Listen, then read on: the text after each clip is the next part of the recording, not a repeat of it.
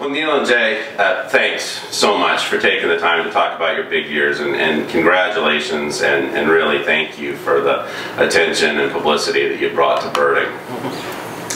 And it is a sort of a special little treat. We at ABA thought that it would be really fun. You know, we have a bird of the year every year. It's a new year. It's time to reveal the 2014 bird of the year, and Liz is getting you an envelope.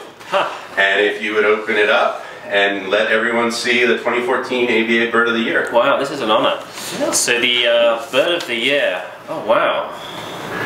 Yeah, it looks like a Rufous hummingbird. Looks like a Rufous hummingbird. Yeah. Wow, what a great bird. That's such a stunning bird. Yeah, good choice. Good choice. Good. And just curious, Jay, do you remember when you got your Rufous hummingbird for your big year? Yeah, I got it in Big Bend in July.